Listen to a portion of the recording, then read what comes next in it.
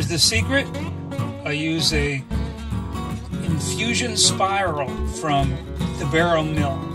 It's a heavy American oak toasted spiral stick that you put in with the whiskey and let it soak for about 4 to 6 weeks.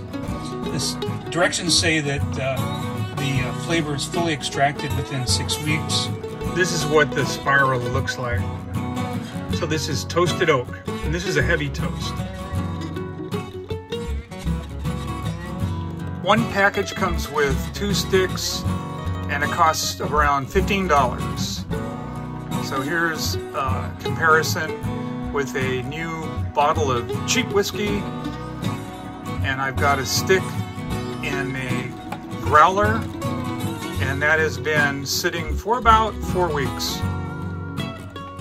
The whiskey on the left has been soaking in a growler with the oak spiral, the toasted oak spiral, and I just bought the whiskey on the right, and I'm going to be soaking the toasted oak spiral with that whiskey for about 4 to 6 weeks.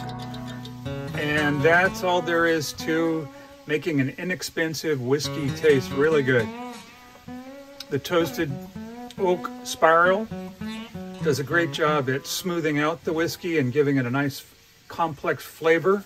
You can also use this with wine.